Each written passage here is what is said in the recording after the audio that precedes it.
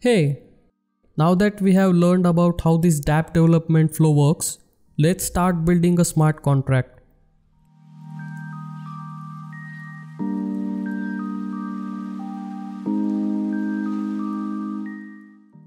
You can directly open the Remix editor in your favorite browser, and here in the Files section, create a new file.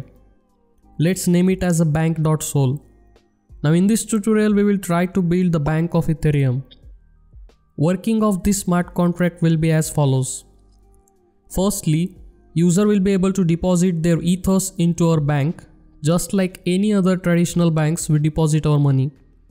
Second, users can check their balance of the account. And lastly, user can withdraw funds from their account. It's as simple as that. Okay, so let's start writing our smart contract. First, we should declare a license for smart contract. It's not compulsory, but if you don't, the compiler will show a warning, and it's a good practice to declare a license. After this, the Solidity compiler version. We need to declare a range so that any compiler version between this will compile the smart contract smoothly without throwing any errors. And here comes the main contract body. Let's give it a name. We will name it bank. You can name it anything you like. So now let's declare the essential functions in the smart contract. The first one will be of course a constructor. A constructor is basically a function that runs only once, which is at the time of deploying the smart contract. Whatever code is written in the constructor will be executed only once while deploying the smart contract and never after. The next thing is modifier. It's a special function included in the Solidity that is used along with the other functions to modify them. In most of the smart contracts, modifier is primarily used to restrict the functionality of the functions to the owner of the smart contract. We will see how it's done as we go. Now comes the deposit function, which is actually allowing users to deposit their Ethereum in our banking smart contract. This will be a payable function since we are paying some ethers to the smart contract. And it will have a public visibility so that any user can access it from outside the smart contract and deposit their ethers. Then the withdraw function to withdraw funds. This will take one argument so that the user can withdraw a preferable amount from his account, which should be less than or equal to the available balance in the user's account, of course.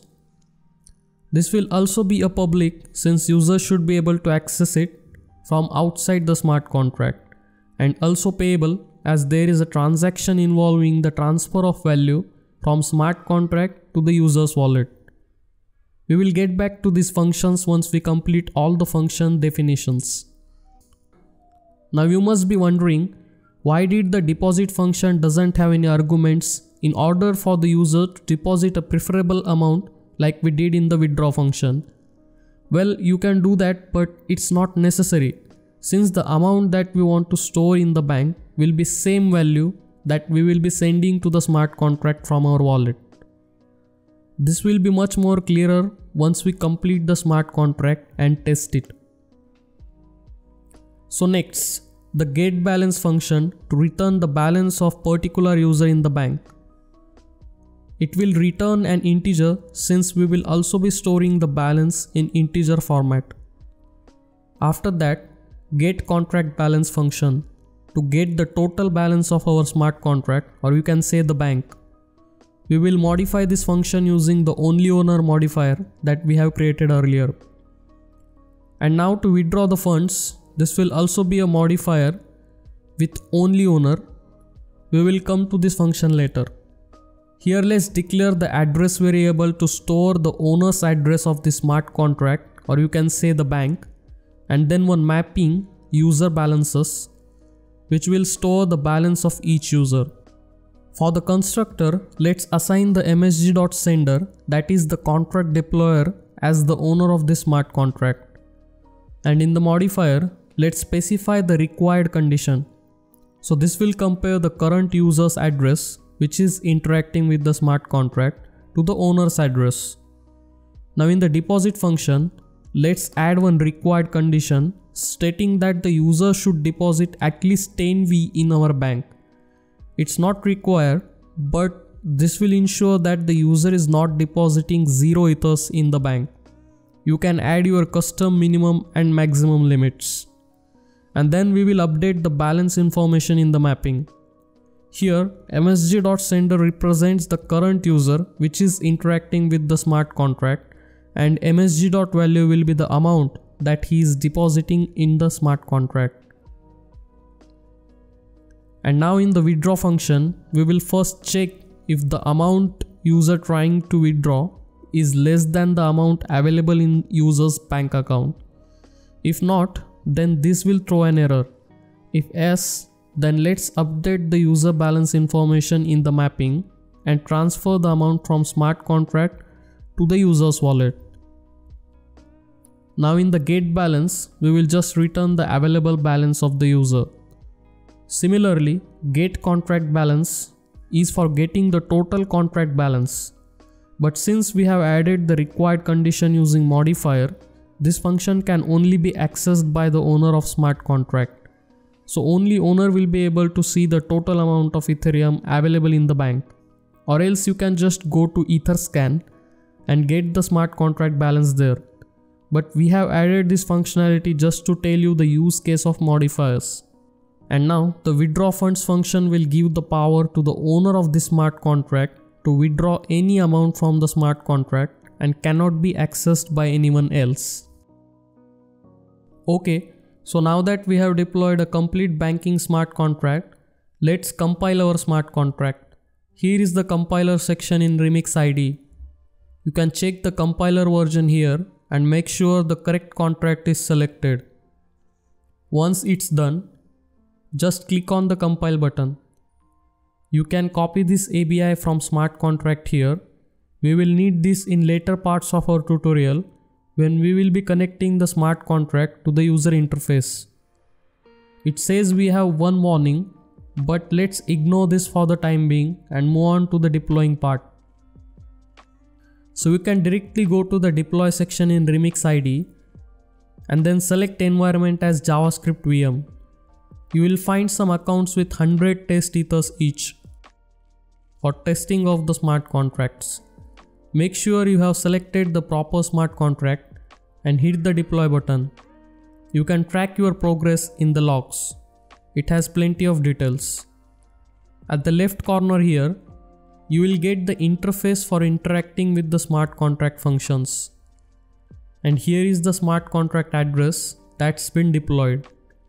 Let's maximize it and see what we have got here.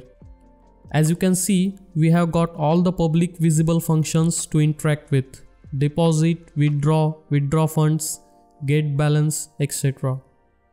Now let's test this smart contract by interacting with these functions that we have just created. Let's get the current user's account balance. As it says, it's 0. And the total contract balance is also 0. And also the owner's address of the smart contract. Everything is good now. Let's select a different account and try to deposit some Ethereum in our bank account. So from here, we can actually provide the value to the smart contract from the account that we have selected above. Let's deposit 2 ethers. And now let's check the user's account balance, and there it is. The function is actually returning the balance in V, that is the lowest unit of Ethereum, and accounted as the 10 power of 18th decimal of 1 Ethereum. So you can just count the zeros and see if they are actually counts 18, or in the smart contract itself, we can just return the value in Ether by dividing the value by 10 to the power of 18. Now when I try to get the contract balance, it throws an exception in the logs that you are not the owner of this smart contract. And that's right. Remember, we have actually applied a modifier to this function in which there is a require condition which compares the current selected account with the owner's address, and that's why it's throwing an exception. Now let's deposit some ethers again from some different account at this time. Say we deposit 1 ether and get the balance. It's correct. Now let's select the owner's address and get the total contract balance. It should now return 3 ethers, right? That's because we have deposited 2 ethers from this account and then 1 ether from this account. Okay, so now let's try to withdraw some funds from the bank account to our wallet. Let's withdraw 0.5 ethers from the bank. So in V, it will actually count as 5 into 10 to the power of 17. Let's put 17 zeros on 5 again. This can be adjusted in the smart contract itself. If you want, you can try it in your own version of the bank. Now that we have successfully withdrawn 0.5 ethers, we should be remaining with 0.5 ethers, and it's correct. As you can see, it's actually deposited in the user's account, or we say wallet provided by Remix ID for testing. Now let's try to withdraw funds from the smart contract using the only owner function and see what we get.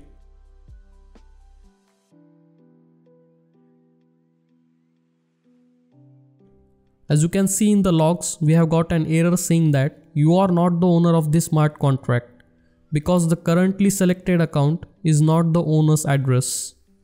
So this is how you can build the complete banking smart contract with Solidity and test it on Remix IDE. There are more than one ways you can deploy this smart contract. Say you can use Truffle, Hardhat, or just the terminal itself, or from Node.js, whichever is you are comfortable with. So if you want to learn how to deploy smart contracts using Truffle or any of the methods mentioned above, you can click on the link given in the description or directly watch the tutorials available on DappWorld. In the next tutorial, we will build a plain JavaScript web application and connect it to the smart contract using Web3 and MetaMask wallet.